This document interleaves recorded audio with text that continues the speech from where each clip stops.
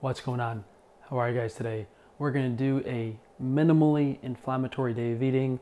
I'm sure I've done something similar to this several months ago, and this is based off of me, being carnivore for 8 years, paleo, keto before that, all of my experimenting through my 15 years of dieting. This is what it has accumulated to so far. You guys saw last week I was doing a lot of pasta and bread with this really delicious artichoke sauce, but as much as I like to come home, eat myself into a coma with pasta and pass out for a few hours, my sleep isn't that great. It's a lot of food and it helps me maintain my weight, but I switch back to something like this for a slightly better night's sleep and just to have more energy throughout the day. So someone in my family is having Cheerios, and I'm sure some of you guys have heard that cereal was invented so that children wouldn't have a sex drive. It would kind of like sterilize them because of the lack of nutrients. I am having steak and potatoes with some white beans, and this is an excellent dietary base. Just regular lean grass-fed beef. We have some white potatoes that I boiled earlier in some filtered water, plenty of salt, and I put some coconut oil on it just for more calories and flavor. The cannellini beans, I would like to make these myself, and I prefer cauliflower. Unfortunately, the cauliflower is so inconsistent, and I don't know if they spray stuff even on the organic cauliflower because sometimes it just tastes so horrible. These are just a lot more reliable of a source of fiber and variety in the meal.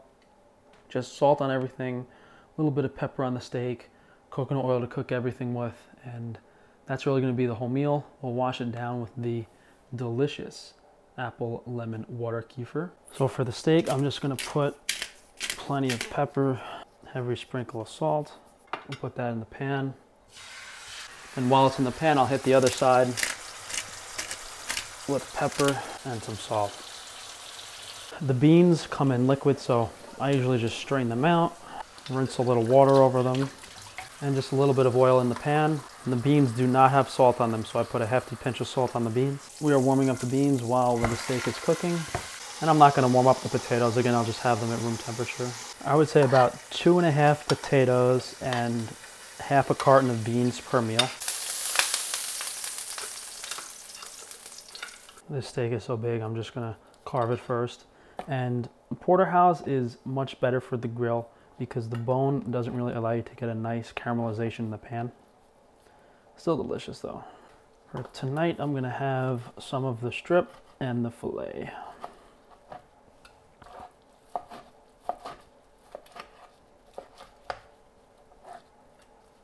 Now this looks kind of plain and bland, but it really is delicious if you put a tiny bit of oil and salt on everything, and it's a great balance of nutrients. B vitamins, protein from the steak, very high quality, very bioavailable. Potatoes, very minimally inflammatory source of carbohydrates, high in potassium, which is actually a problem. And the beans have some trace minerals, but we're not consuming a crazy amount of them, and mainly fiber for that liver detox, for the gut motility. And the only issue with this meal is that high potassium content of the potatoes, because meat is relatively high in potassium as well. So even if I put salt on the potatoes, I almost have to over salt them to want to eat them, and then I end up retaining a lot of water because of the potassium content. That's why I usually switch between different carbohydrate sources. And to wash it down, we have our slightly alcoholic apple lemon water kefir. Guys, this is so delicious. Absolutely crazy. Frankie'sFreeRangeFoods.com. We have all different flavors of water kefir available. Apple lemon, ginger lime. Maybe I'll even come up with a third one, but I think that's plenty for now. Of course, you can get the porterhouse steak on Frankie'sFreeRangeMeat.com. And what's crazy to me is we ship this steak to your door for the same price that Whole Foods sells it at the store. Maybe that's why I'm not making any money. Now, as much as I like to blame what I'm eating for my lack of sleep sometimes, usually it's because I stopped taking the Mastic gum, which we have on OrganSupplements.com.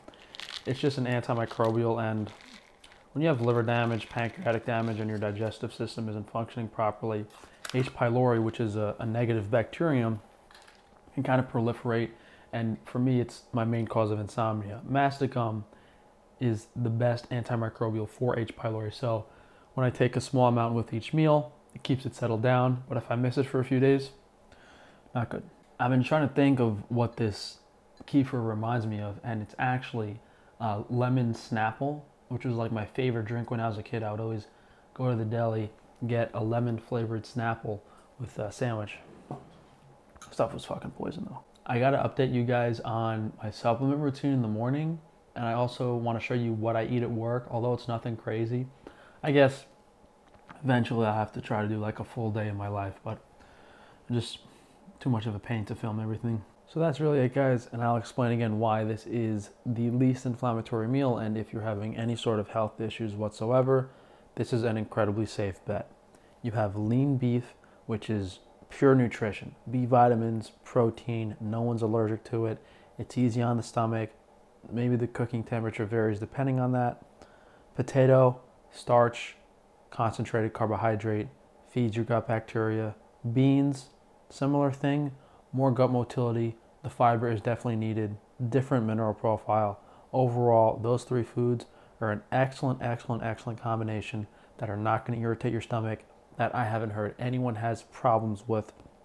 And the water kefir is just padding that B vitamin content, but mainly allowing you to digest and break down the carbohydrates if your liver isn't functioning, if your pancreas isn't functioning, if you have, digestive system damage from past diets or lifestyle, whatever it may be. This stuff is the lifesaver. There's a chance that you eat this food and you feel good, but this stuff is like, it takes it from like a C or a D to an A+. The water kefir really does make that much of a difference, outside of the small percentage of people that already have a healthy microbiome that aren't too affected by our modern environments that are very high in Wi-Fi, EMF radiation. That just completely messes up your gut bacteria, but I've talked about that in the past. I'm not going to go too much into it. Now, usually I'll have some banana baby food that you guys saw as dessert. I might do that later, I might not, just to see if it affects my sleep, but I'm definitely not having it right now because I'm kind of full, which is nice because usually I eat like twice the volume of pasta and bread, and it's just so palatable. I just kind of go crazy with it. But thank you guys for joining me today. You can check out frank-tufano.com for all of my businesses: Frankie's Free Range Meat, Frankie's Free Range Foods, organ supplements, Wi-Fi shielding, Frankie's Naturals. I'll try to do a better rundown of what products I'm still using every day for you guys, but it really is all over the place. Like I use the magnesium oil spray. Now I am taking like ascorbic acid in the morning. I'll have different mineral supplements throughout the week. I need to remember to start taking the K2 again, as well as like the beef testicles for testosterone. It's just a lot going on right now, and I kind of lose focus, and that results in me not feeling so good. So then I got to get back on track. But thanks again for joining me, guys. frank-tufano.com. You can see all of that interesting stuff, and I'll see you guys tomorrow.